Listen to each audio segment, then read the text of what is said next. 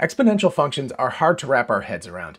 People, including me, have a really difficult time understanding how rapidly exponential functions can grow.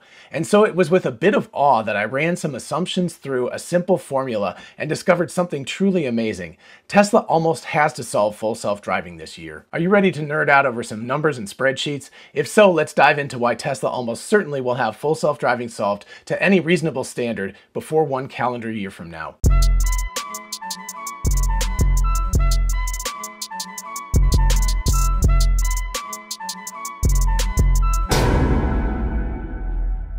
Hey y'all, it's Dr. Know-It-All. So I want to say that this entire idea came out of a discussion via email with Elias, who thought of the idea of mapping full self-driving progress mathematically. I took the idea and ran with it, but it's a really cool idea. But before we even dive into this, I want to start with something really cool that came out of a comment thread to the video that I just did today with my wife, so you can check that out if you want to. But anyway, the question was raised as to how much energy it takes for a Tesla Model S Plaid to do that crazy acceleration and to do the quarter-mile run in like 9.25-ish seconds. All right, so here we have it. How much power does it take to accelerate a Model S Plaid through a quarter-mile run? So I'm going to use metric units because we want to end up in watts, and I hate imperial units. And by the way, you can check out a video above that I did ages ago about why I hate the imperial unit system so much. But anyway, so we're going to use metric. So a quarter mile is 402 meters. All of this is, approximate, not down to multiple digits of precision because we're just estimating things here anyway. The time it took Jay Leno's run was 9.247 seconds, so let's just call it 9.25 seconds. The car, the Model S Plaid, according to Tesla's website, weighs 2162 kilograms, and the top speed was 152 miles per hour in Jay Leno's run, and that's 68 meters per second, again, approximately. So then we get to some nice high school physics. We have our distance traveled equals our x naught times our velocity naught times time times 1/2 at squared, which is acceleration times time squared. X naught is 0 because we're starting at 0. Velocity naught is 0 because we're starting at 0 miles per hour or kilometers per second or meters per second or whatever it is. And then, so what we're interested in this term right here. So we have 402 meters is equal to 1/2 times the acceleration times 9.25 seconds squared. So we can work all that stuff around and we end up with 9.39 meters per second squared. Or remember from your high school math again that gravity is 9.8 meters per second squared. So this is 0.96 Gs. So essentially this is one of those roller coasters that shoots you out the gate, or alternatively that cyclotron thing that runs around in circles and plasters you to the wall. That's the craziness of this. So basically what's holding you down to the earth and what's pushing you back in the seat is going to be almost equivalent when you're driving this car at full acceleration. That's assuming constant acceleration. It probably goes up a little bit at certain times and down at others. But anyway, that's pretty crazy for 10 seconds to hold a 1G force backwards. So wow. But anyway, let's talk about the energies involved. So energy is 1/2 mv squared, which we have 0.5 mv squared. So we know we have 0.5. We have our mass, which is 2162 kilograms. We have our maximum velocity of 68 meters per second, and we square that, and we end up with almost 5 megajoules, 5 million joules. Right? And so watts is just energy divided by time. So we can just take this number of joules, we can divide it by 9.25 seconds, and we end up with approximately 540 kilowatts. So remember that the fastest chargers for Tesla, at least out there right now, are 250 kilowatt chargers. So they're less than half the amount of energy that these batteries are outputting for 10 seconds to do the quarter-mile run. So that's a pretty impressive feat that we're actually talking about draining twice the energy, more than twice the energy out of the batteries during these 10-second runs than the maximum charging speed that you can get at superchargers these days. And then of course we can look at the idealized power, or the ideal minimum amount of power. So that's watts times time, but the time is in hours. So we have 540 kilowatts times 0.0026 hours. That's 9.25 seconds. And that gives us a 1.39 kilowatt hour theoretical minimum per quarter-mile run. So it's got to be more than that, right? Because our battery efficiency, from the best of my knowledge, is about 0.9 or 90%. The motor efficiency is about 80%, in other words, getting the energy out of the motor and into the wheels. And then the air drag force at speed, I had to guesstimate this. I just said 40 meters per second. So I kind of, not quite halved it, but anyway, it turns out to be about 600 newtons of force pushing the car backwards. So, these at least give us rough estimates, and they can give us a much more realistic number. So the power realistic would be the theoretical minimum divided by 0.9 times 0.8 plus 25,945 newton meters per second, or watts.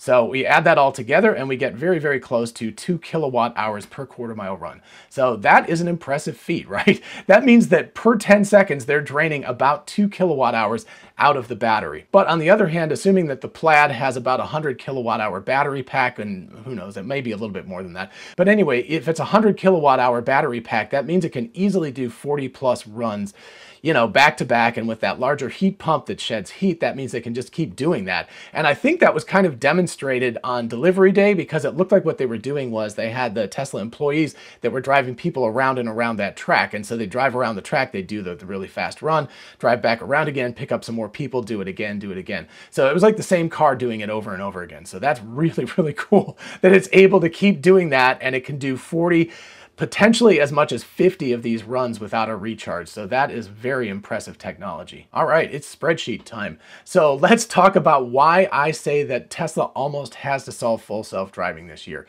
So this is a spreadsheet. I'm going to explain some of the terms and things like that here as we go, and then we'll just look at the numbers and they will spit out the correct data. So I do make some assumptions here, and I will talk about those in a minute. So first, we're going to start with our starting point, which is that there are approximately 1.5 million Teslas on the road currently.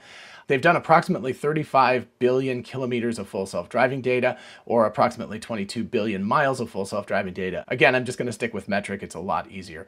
Anyway, I sort of divided out, if you take 180,000 cars per quarter and you divide that out, you end up with approximately 2,000 new cars per day. So we have to keep adding that to the fleet, right? Because every one of those cars is producing more data. And then if you take 12,000 miles, or about 15,000 kilometers per year of driving, on average, you get about 50 kilometers per day of driving. So that's how much, you know, each of these cars is producing per day, and every new car is producing more of that data. So these numbers so far are pretty solid. The thing I'm going to start making assumptions about is how many interventions per kilometer we have. So I'm saying approximately 0.2, or in other words, if we flip this number around, the number of kilometers per intervention, we have about 5 or 6 kilometers per intervention. So that means that you could drive 5 or 6 kilometers before you'd have to disengage the car right now. Now, on the highway, it's much, much, much longer than that. We drove to Beaufort on Sunday, and I did the entire drive, like the whole highway part of it, without any interventions whatsoever.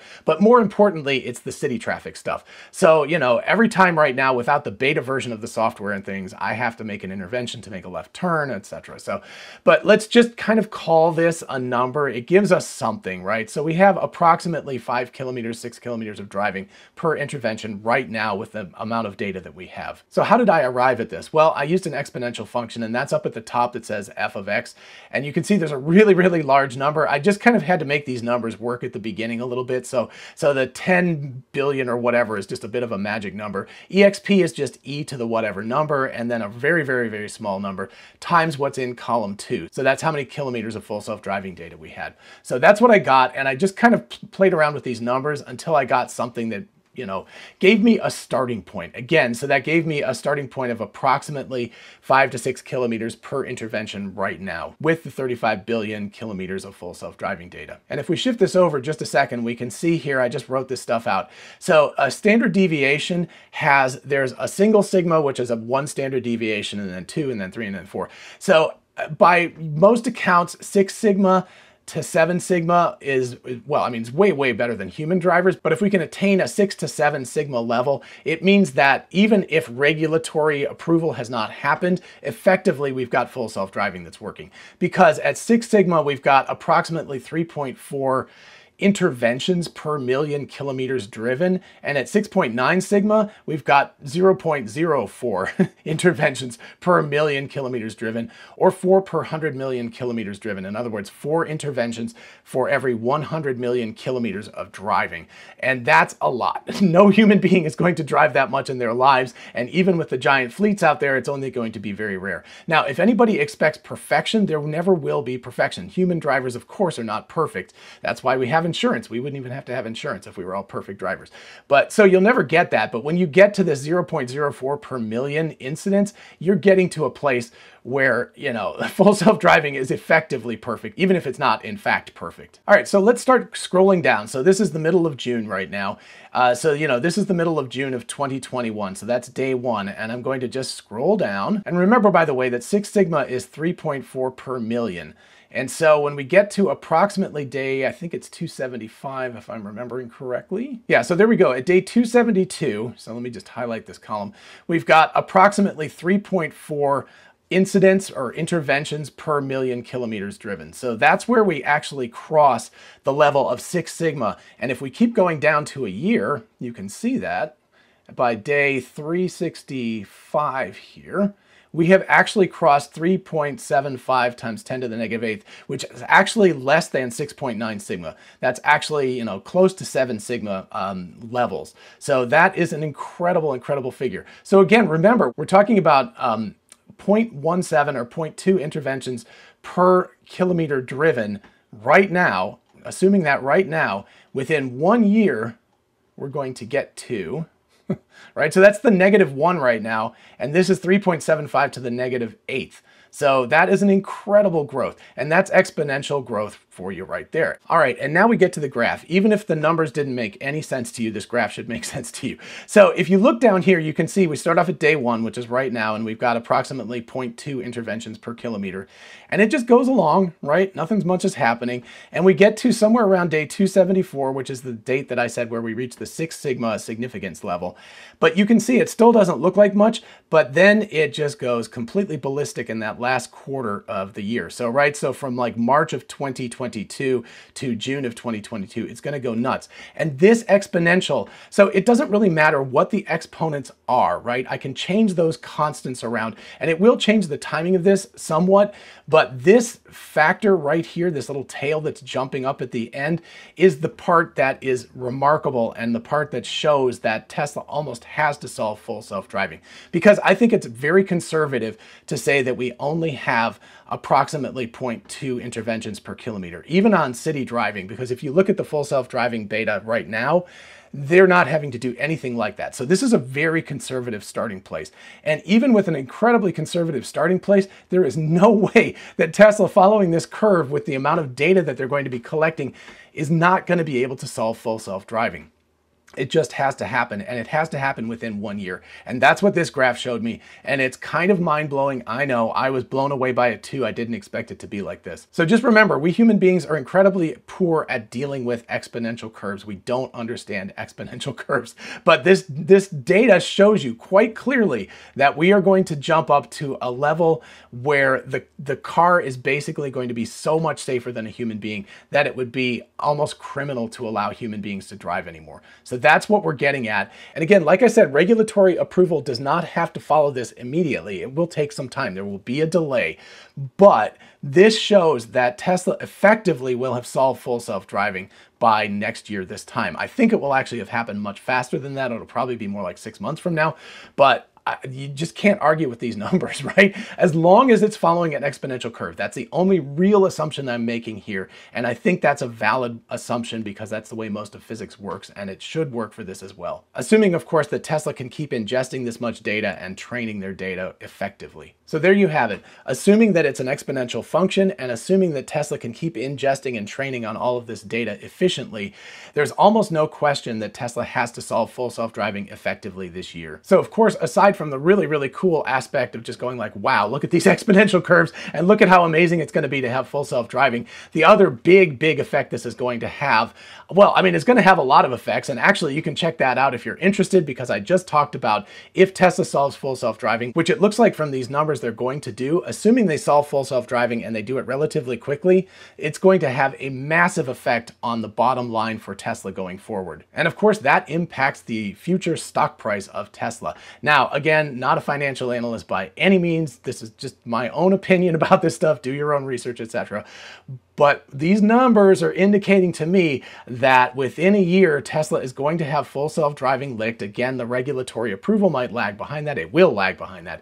But somebody's going to start making this happen. And I hear Miami is actually really, really forward-looking, and they might actually allow it very, very soon. So it's going to start to happen, and that's going to have a material impact on Tesla's stock price. Yes, some of that is already priced into the valuation of their stock, but a lot more is not, because a lot of analysts don't understand this. And even me, who understands exponentials, like, kind of, but you just don't have that like in your gut feeling for it. You really have to look at a spreadsheet and you have to look at the numbers to really understand it. But I hope this really helps to drive home the point that Tesla, with their data lead, almost has to solve full self-driving. And that, my friends, is gigantic news. All right, I hope you enjoyed this episode, and you got a twofer in this one. I hope you found it extra fun and extra informative.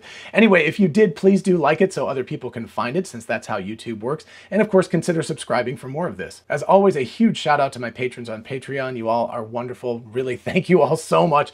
Your support is amazing. The Discord discussions, the email discussions, all of this stuff is, mentally really cool as well as financially helpful. So thank you all so much. And for those of you interested in investing, check out WeBull, an amazing platform for buying and selling stocks, and now cryptocurrencies like Bitcoin, Dogecoin, and others. Open an account and get a free stock valued at up to $200 or $300 until June 17th, and fund your account and get another free stock valued at up to $1,600 or $2,000 until June 17th. Check out the link in the description and help the channel at the same time. Thank you. And of course, don't forget about our merch store, which has awesome t-shirts like Tesla Rockets for the People, Don't Mess with Tesla, other t-shirts, tumblers, mugs, etc. So check out the link in the description. And finally, don't forget we are both Tesla and Amazon affiliates. If you look in the description, you can see how clicking on a link and going shopping for Teslas, power walls, solar roofs, anything on Amazon, all of that stuff helps out the channel. Thank you so much. And as always, feel free to ask me questions in the comments or at my email address, which is drknowitallknows@gmail.com. Till next time, bye-bye.